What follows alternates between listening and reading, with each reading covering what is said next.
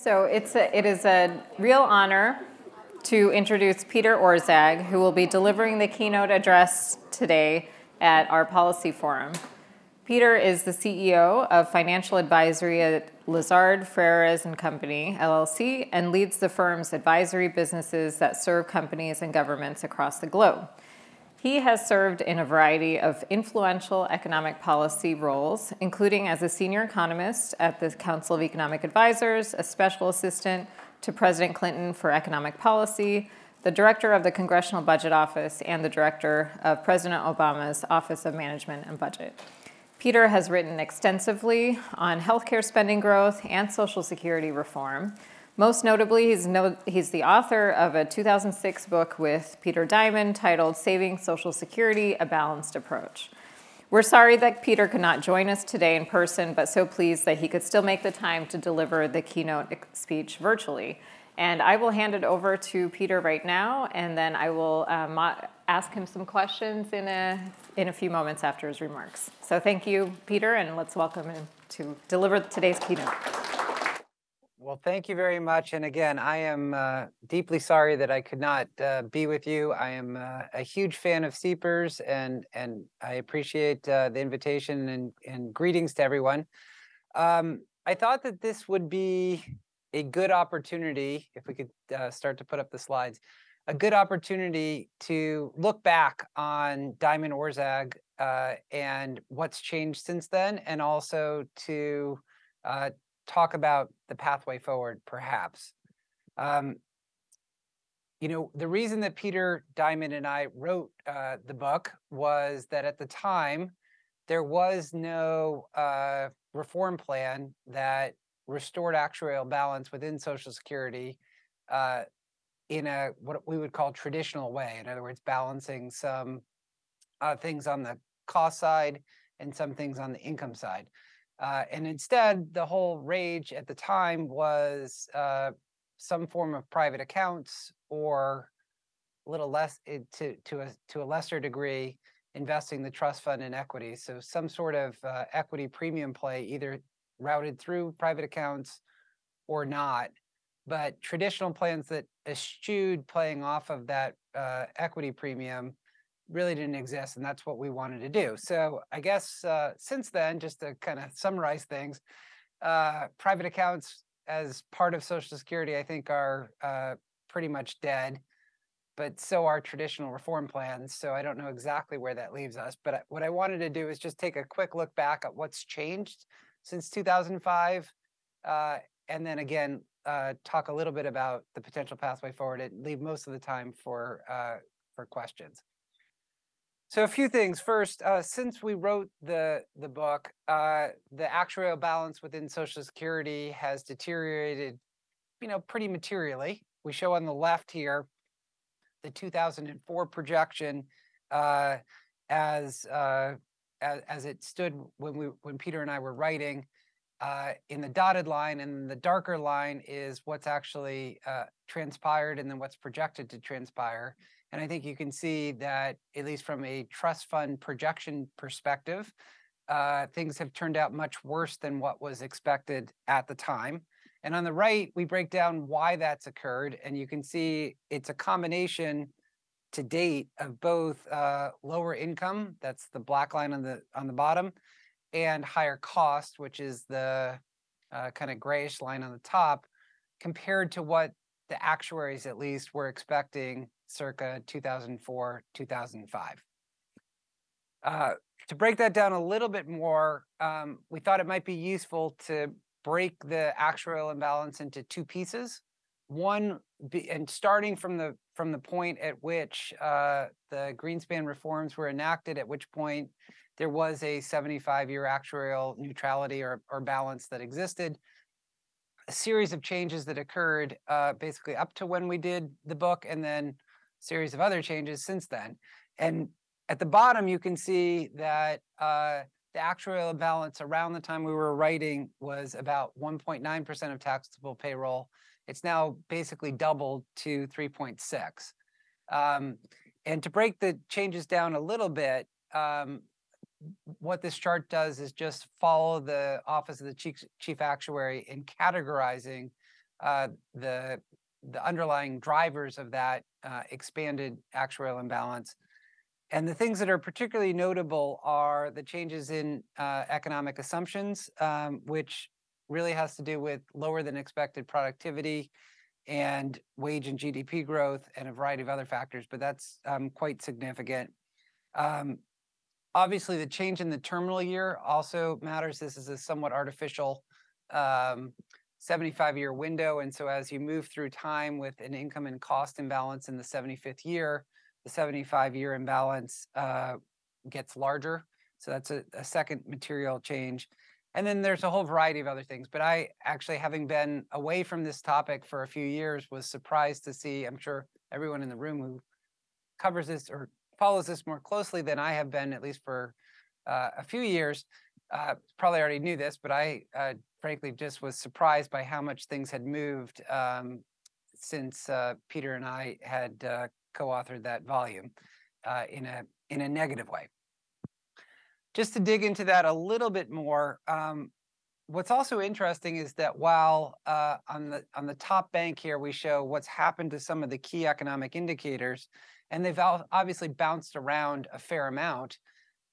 When you look at the forward-looking projections, not much has changed, and I know the fonts may be small, but basically relative to 2004, the current estimates for productivity growth, real wage growth, to some degree GDP growth, are basically in line with where they were.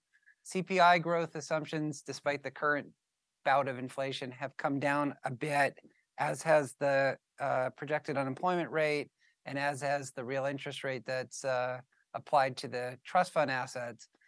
But in general, it's kind of striking that, at least on the left side, with regard to kind of the real economic indicators, the estimates looking forward haven't moved that much.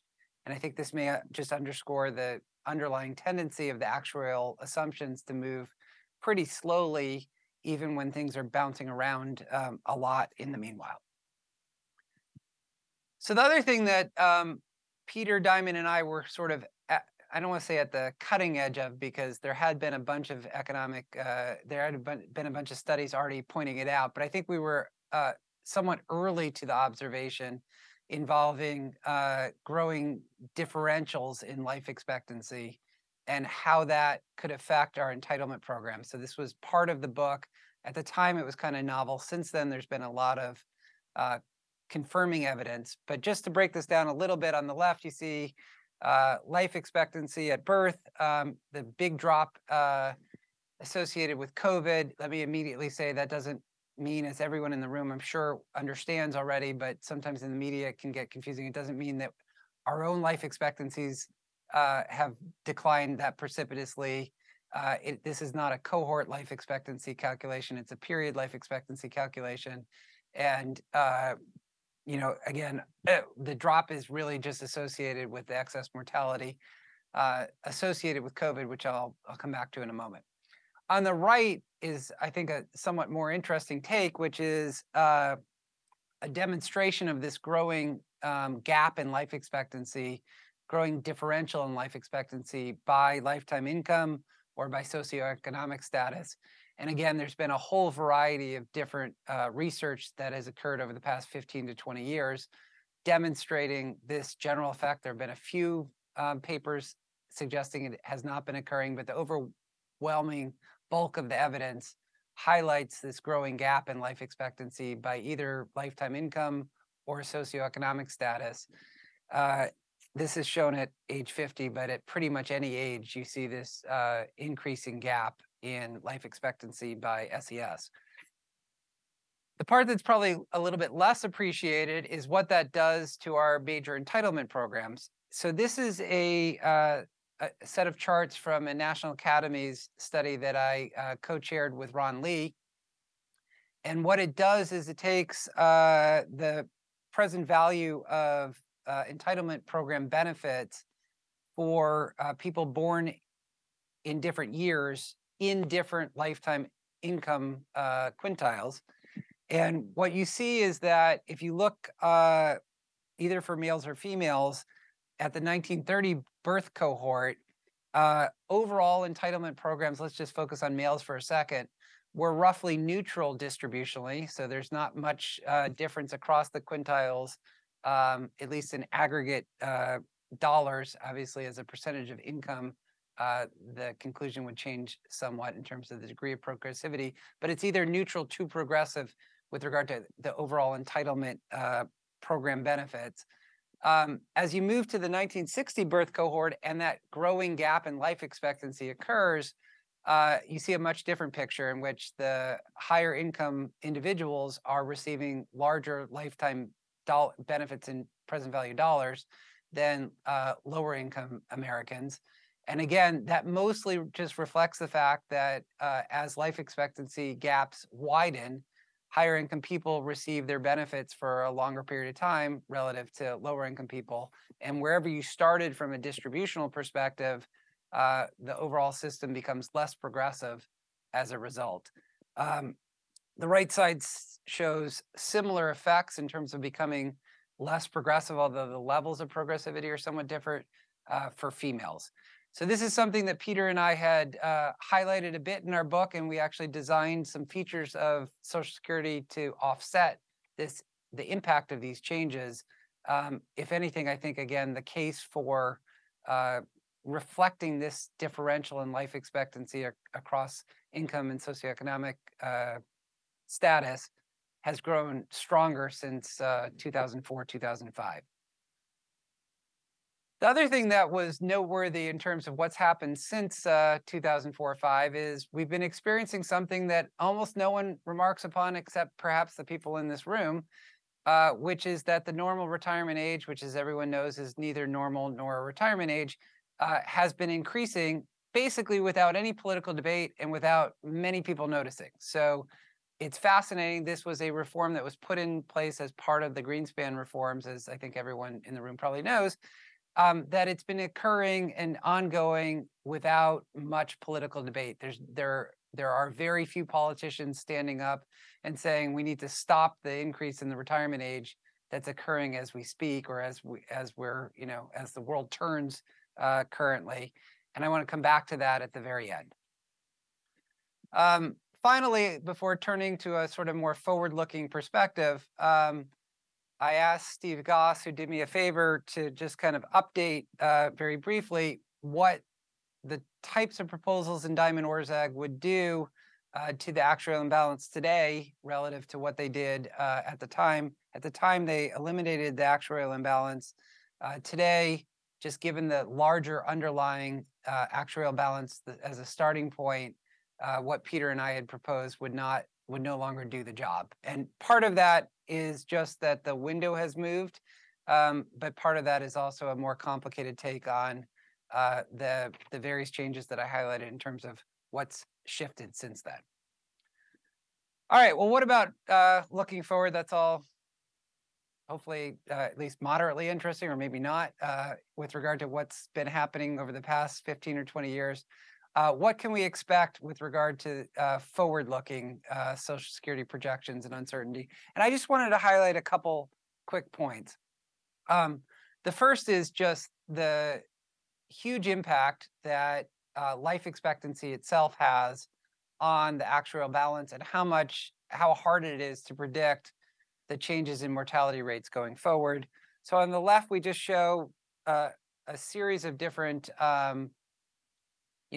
somewhat plausible assumptions. Maybe flat is a little aggressive on the downside, but picking between the low cost and the which is basically in line with the pre-COVID trend, versus the high cost is, I think, a very, very difficult task. And the point here is just that the variation across somewhat reasonable different assumptions has a massive impact on the projected actuarial imbalance over the next 75 years, and especially in the 75th year, which is what we show on the right side there, by 2, 3, 4 points or more as you vary across these somewhat plausible scenarios.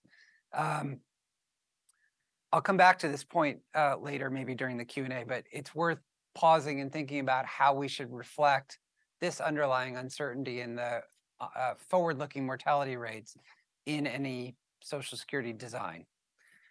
The other thing that I think is worth just highlighting briefly is this debate about whether COVID will change the mortality rate projections going forward, because in a sense, the people that were most at risk and that unfortunately may have suffered from COVID-related mortality were the most frail parts of the society, and so going forward, you've got a different distribution of people and therefore maybe a different life expectancy trajectory. The only problem with that, and I know these numbers may be hard to read, is it does appear to be the case that mortality rates over the past couple of years were exceptionally high, not just because of COVID, but also because of non-COVID related causes.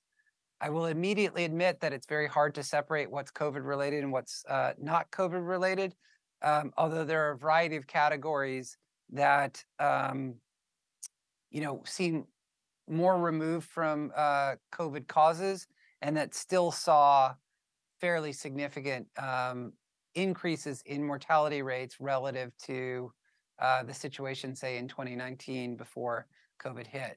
So I think we need to be cautious about concluding that the mortality experience going forward will be fundamentally different because COVID happened and the distribution of people that survived is different than the distribution of people that were alive before COVID hit, underscoring to some degree the point about ambiguity in the mortality rate going forward.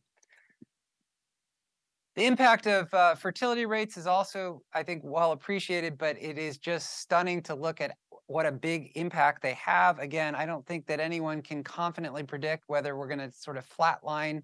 I guess it's even possible we'll continue to experience declines in fertility rates.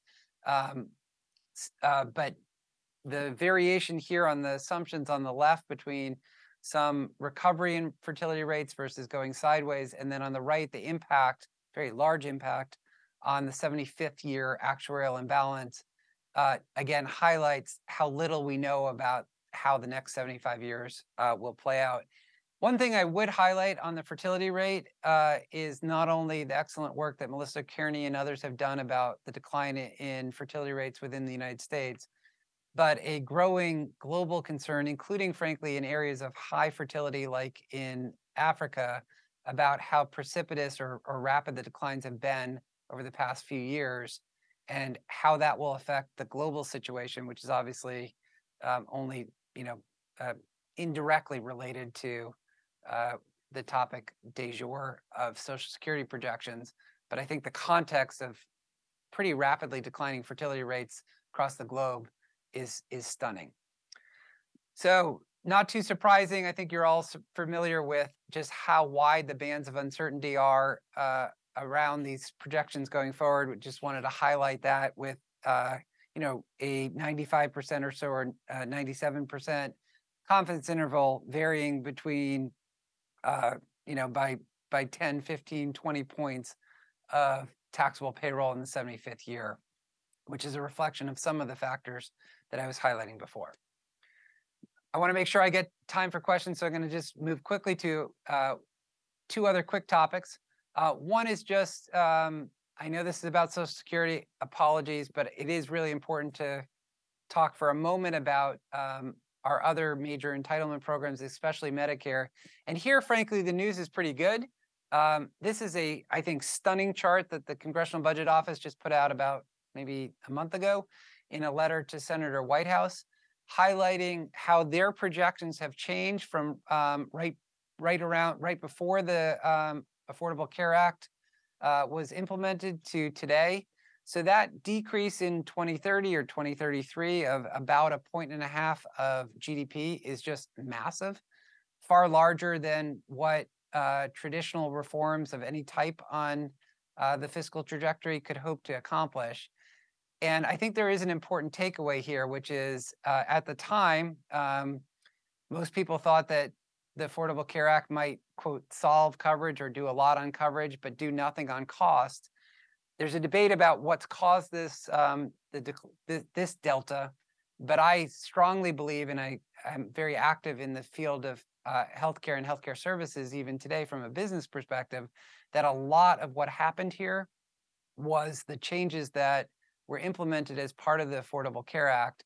And the point there is that a lot of our budget discussions and entitlement reform discussions are very narrowly focused on moving this one parameter or that one parameter because that's what the actuaries or that's what the Congressional Budget Office can score and evaluate. Whereas a lot of times changing a whole variety of different structural features changes behavior in a way that produces bigger results than the narrow provisions that are easier to evaluate and easier to score. I'm going to skip the next slide, which I'm happy to talk about in Q&A, which has to do with health risk scores, and just go to maybe a few suggestions for how to move forward from here. The first, which I hope comes across from a lot of the prior points I was making, is a huge degree of humility that we should have about how the world will unfold. I think in a lot of these discussions, including in budget and Social Security reform discussions, there's this false precision of, it will be 1.8% or it will be 1.2 or it will be whatever. And I think we just need to realize that there is a ton of false precision that happens in those kinds of discussions. The second is that that's not sort of a nihilistic or there's nothing we can do in response to that. I would argue that what we want to do is try to make our programs and the overall fiscal stance respond more automatically to the underlying drivers of that uncertainty so that we put less emphasis on nailing it ex ante and allow the system to evolve ex post in a kind of organic way. A good example would be to talk for a moment about the life expectancy uncertainty that I mentioned before. And there is a philosophical question involved in Social Security. I think it is a reasonable position to take. It's the position that I embrace, that the annuitization feature of Social Security is not intended to protect, well, let me say what it is intended to protect first and then go to what it's not. It is intended to protect individuals within a cohort from outliving what was reasonable at the time of their retirement to expect in terms of their actual life experience. Or in other words, it is intended to protect an individual from outliving peers in their cohort. The way it's currently designed, though, it protects not only against that, but it also insulates entire cohorts and loads the implicit cost, at least, on somewhere else, either on the overall budget or on taxpayers with regard to changes in life expectancy at the cohort level over time. And it's that part where I think we can build in more automaticity so that basically the net present value of lifetime benefits is held roughly constant. And as life expectancy changes, if life expectancy goes up, the annual benefit goes down in response to that. And maybe that's something we can talk about. Next point is gradualism. So the slide I put up about the normal retirement age increase, I think is stunning by it's the dog that didn't bark, the lack of political debate that's happening as the normal retirement age goes up as we speak. And I think the reason is that it was done far in advance, and most importantly, and unlike the expiring tax provisions that get debated, when you have a very steep cliff, that drives attention and that drives political intervention and legislative intervention. Something that's done extremely gradually, people tend not to notice. And I think that's the biggest explanation for why this is, again, the dog that didn't bark. And then the final point before I open it up to the discussion part is that I think there are a whole variety of things that we can think about with regard to structural changes and not just programmatic ones. This comes back to my brief mention of Medicare and what's happened there in particular, so that discussions about long-term fiscal imbalance and even topics like Social Security should go beyond just the traditional parameters or the traditional interventions that everyone talks about and think more broadly. So the obvious example here is with regard to Social Security, other changes in society and other changes in other programs that could encourage longer work lives could have an effect on the overall program. Another obvious example is changes in immigration policy, but perhaps I'll just leave it there. And I am really looking forward to the Q&A. Again, I'm sorry I could not be there with you in person, but I'm delighted to be part of this conference nonetheless.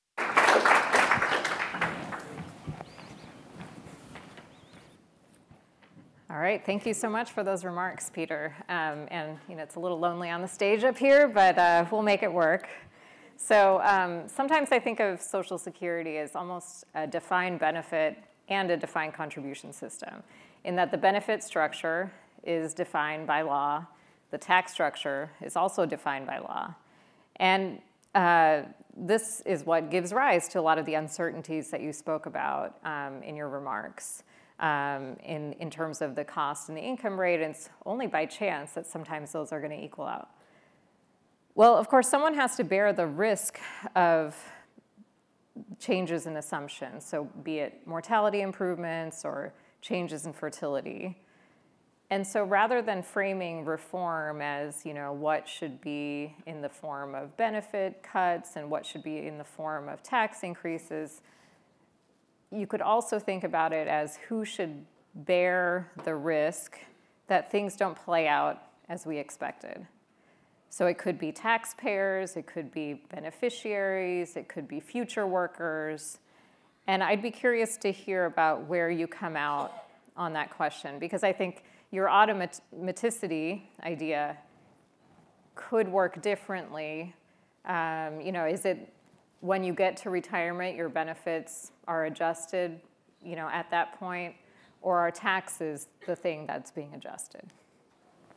Sure. So let me actually talk about the way Peter Diamond and I approach that question, because I do think it's a fantastic question. And what it really gets to is you can think of two different objectives here. One is, what are the provisions that, almost an expected value, eliminate the actuarial balance? And then what is the way to provide assurance that we don't get out of whack again in the future? And before I get to the source of uncertainty, one of the obvious points that is just worth re-emphasizing here is to start with, even before you get to the source of uncertainty, you have to eliminate not just the 75-year actuarial imbalance, but also the 75th year actuarial imbalance. Or else you're going to, as you move through time, which is exactly what happened following the Greenspan Commission, you're going to have a new hole open up. So that may be an obvious point, but it is worth emphasizing. Now, with regard to the underlying drivers of uncertainty, let me highlight two, and then talk about the ways that Peter and I at least thought about them. One is the evolution in life expectancy, including by income. So that growing gap in life expectancy, which if anyone can predict with certainty what that gap will be in 2070, that would be a remarkable feat. And the second is the evolution of income inequality, and in particular, what share of payroll is above the maximum taxable earnings level and therefore goes untaxed, which also affects the system's finances. So what we suggested with regard to the first point, and this comes back to, I guess, the philosophical point I was making about what underlying objective are you trying to accomplish with the implicit annuitization within Social Security, is to adjust at retirement. So you will know your annual benefit or your monthly benefit at retirement, and you're therefore protected going forward with regard to your own mortality experience. But basically at retirement, to adjust the benefit levels, we can go through the technical way in which we did that, but the monthly benefit level differentiated by average index monthly earnings in terms of effectively your lifetime earnings for the changes in mortality that have occurred year to year. So in other words, if life expectancy went up substantially over a 10-year period, the monthly benefits would be adjusted to offset the net present value impact of that, but to do so in a way that varied across average index monthly earnings to reflect the mortality changes that have occurred distributionally too, and not just the average. With regard to changes in income inequality, there are a whole variety of different ways of trying to index the system to that, but maybe the easiest thing to do is to just allow the maximum taxable earnings level to evolve in order to hit a certain share of total payroll that's taxable. So rather than setting the dollar level and then letting more dollars exceed the level as income inequality goes up, you could instead say our goal is that 90% or whatever, make up your number, X% of taxable payroll will actually be taxed, and we're going to adjust the maximum taxable earnings level to hit that objective. These are obviously value judgments in terms of where the adjustments should occur, but I guess what I would highlight is I think it's better to have that debate and design a structure that actually adjusts endogenously in the future to whatever actually happens, rather than thinking that we can kind of fix the system and then be done. And that may get to the politics of the situation, which is there are very few windows in which we have the political consensus to do anything. So when you do it, you want to really fix it, not do it to kind of, just meet the actual imbalance at that moment, because it's so rare. I mean, it may be once every 30 years or 40 years that we have the chance to actually do a pension reform. Same thing, by the way, an aside, and then I'll stop on this, but same thing on fiscal support during downturns. Every single time it becomes inconvenient to try to boost the automatic stabilizers. Oh no, we can't do it now. We're in an emergency. Oh no, blah, blah, blah. Every single time we miss the opportunity to build more automaticity into that part of the budget by strengthening the automatic stabilizers, which is what you actually want to do. And so there's a parallel here in terms of, with higher polarization in the political system, when you have your moment, which is going to be very rare, use it as well as possible, which means, I think, again, more automaticity. I'm glad you brought up the parallel between kind of automatic stabilizers in terms of, in times of downturns, because it has a lot of parallels. And I think so many economists feel like that is just a no-brainer and would similarly agree with your proposals on Social Security. And yet it doesn't seem like that's the way that policy is moving. So can you speak a little bit to the politics of this idea, like how to get people around something like automaticity in this context, and how that may have changed since you first came up with these ideas with Peter Diamond? Well, look, since, over the past 30 or 40 years, it's pretty clear that the system has become more polarized. I was just remarking to someone that at my confirmation hearing to become OMB director, Paul Ryan introduced me, which, would never happen today. And I also got a unanimous vote, which I'm pretty sure it wouldn't happen for me personally, but I don't think it would happen for anyone today. It probably wouldn't have happened for me personally even back then at that. But it's just a completely different environment. And so I think the takeaway from that is, let's turn back to automatic stabilizers for a second, because it might be more timely. When you have the opportunity, whatever your party is, it's going to be very rare to have the trifecta of the White House, the House, and the Senate in today's environment. And if you don't have that, it's going to be very hard to legislate. But in those periods of time when there's an alignment, White House, House, and Senate, with sufficient majorities to do anything, you want to really look to the long term and not just solve the immediate problem. So the reason automatic stabilizers are never included in a stimulus package is that you feel like you've got a fixed budget for what you're going to do, and you don't want to spend any of it on things that are not kind of just immediate. Like, you don't want to buy the insurance. Maybe that's the way of putting it. Buying insurance is always, it doesn't seem like you need it at the time, because you really, you got to fix the immediate problem.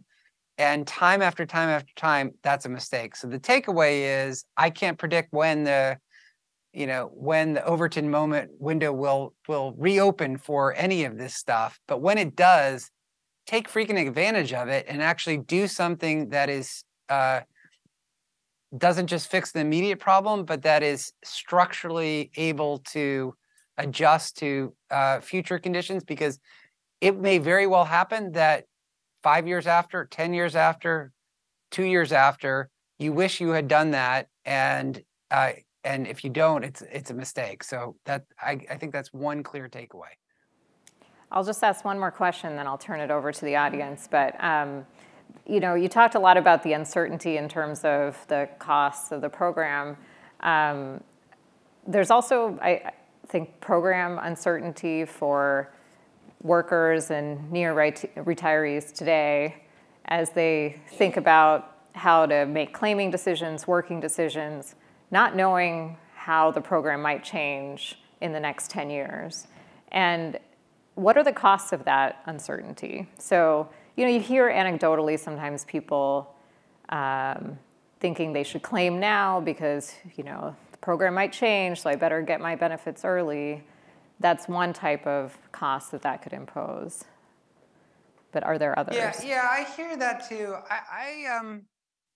I always want to sit down with those folks and just kind of say, there are many risks in life. The thought that there would be, for either current or near retirees, a material immediate benefit cut just strikes me as like so far down the list of risks that I wouldn't be basing decisions on that. I think the risk instead is actually, ironically, to the rest of the budget, if you will, or the rest of the fiscal stance, because in the political pecking order, that current and near retirees are so high up the list that the adjustment is disproportionately likely to come from something else and not that. So it may well be affecting individual behavior to some degree. I think to the extent it is, it's probably mostly irrational. And that the real risk here, the real risk from not locking some of these parameters down, is the ambiguity that it imposes for less politically protected parts of the federal budget. Great. I'd love to take questions from the audience if there are some. So I'm sure there are. Yeah, right here. Hi, Peter. Thank you for coming. This is Mark. I don't know what you can see on your screen. I can't see you, but I can hear you. Okay, great. Well, great to have you here, and thanks for making time to be with us today. So I guess one thing that I just wanted to ask about is your sense of the plausibility that when 2031, 32, 33 rolls around, really nothing has happened, and basically the political winds are such that doing anything along the lines of the 83 amendments, whether it's gradual or immediate or anything else, is just not possible. And the program then is financed out of general revenues, as much of Medicare is, as you know. And is there anything that the research community can or should be doing to try to energize people to not just take what you could say is an easy way out, but maybe that's not what your take is on that? So look, I think we're going to see well before 2030 kind of early indicators of whether how the political system in a highly polarized environment responds to looming deadlines. There's one approaching in, depending on exactly how tax receipts turn out, June, July of this year, involving the debt limit. So those sorts of forcing events, as you know, have been what drove the political process in the past. And I think it's fair to say that without the looming threat, there's always this debate of what does the trust fund mean? And probably the only thing it means is that when the trust fund's nearing exhaustion, as illustrated by the Greenspan Commission, it is an impetus for action. But that was all in a somewhat different era, and I think the the fragility around the debt limit is a good example of these forcing events may play out in different ways in the future than they have in the past. So I think the only part of the scenario that is likely is that as we get closer to 2030 or 2031 or 2032, the trust fund exhaustion date will obviously be approaching to a much, in a much more near-term perspective, because I think the odds of reform in the meanwhile are exceedingly low. How that plays out, though, Mark, I really don't have a great feel for, because we are living in a different era. Most of the political deals that were done in the past, including the Greenspan Commission, involved the thick middle of the political spectrum in Congress.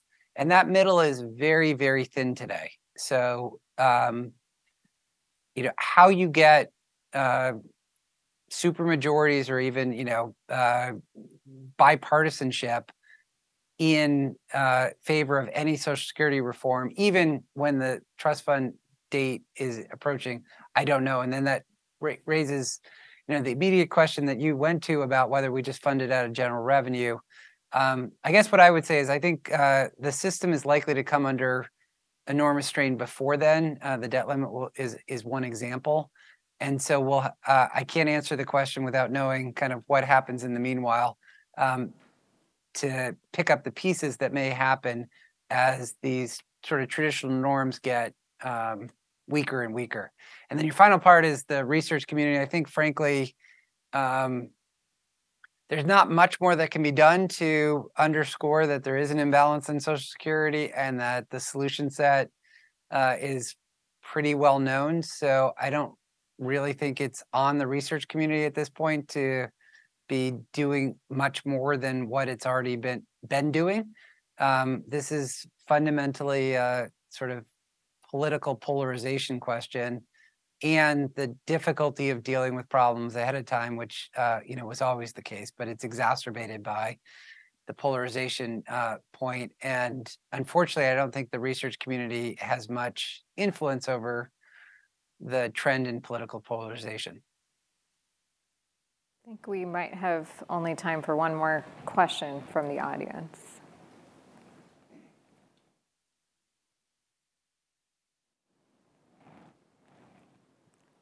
I have more here if you don't. So, I wondered, Peter, if you could tell us a little bit about how your experience scoring proposals as director of the CBO influenced your thinking about cost estimates for reform, particularly in this context. So I would say most of my time at the Congressional Budget Office was not really focused on Social Security. There was a lot of work on healthcare reform and how the Congressional Budget Office would assess those, a variety of reform proposals. And I guess that brings me back for a second to the chart about how much the Medicare expenditures and federal health expenditures as a share of GDP have declined relative to the projections from 2010. A lot of that was very, very difficult, or a lot of different provisions were very difficult for the Congressional Budget Office to evaluate. And let me spend 1 minute on what I think has actually happened, because that's informative to your question.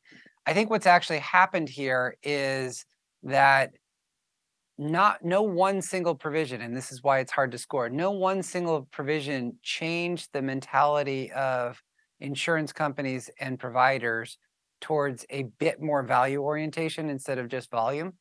But the combination of lots of different things and a lot of rhetoric shifted the mindset and convinced people that fee-for-service was going to die and on its way out, which then in turn created a whole set of new behaviors. That combined with the information technology backbone, so electronic medical records, which I want to make clear in and of themselves don't reduce costs, but facilitate a whole variety of new analytics that so they facilitate changes that may lead to different cost trajectories as opposed to doing it directly. And these are all structural changes. You can't point to one single thing and say that was 0.25% of GDP. so maybe that's the biggest takeaway I had, which is when I was at CBO, I probably believed a little too much in the 10-year budget window and the precision of, sorry, you didn't quite make it. It's, you're off by 0.12. And since then, while I know that there has to be a set of rules that we keep score by, I've just grown a bit more skeptical about that level of precision, and in particular, focus more on things that may be outside the scope of the traditional reform provisions, but that could ultimately have much, much larger effects than whatever's in the menu of options that are being described. With that, we will end our session, but we are moving directly into the next one. But let's thank Peter for being with us.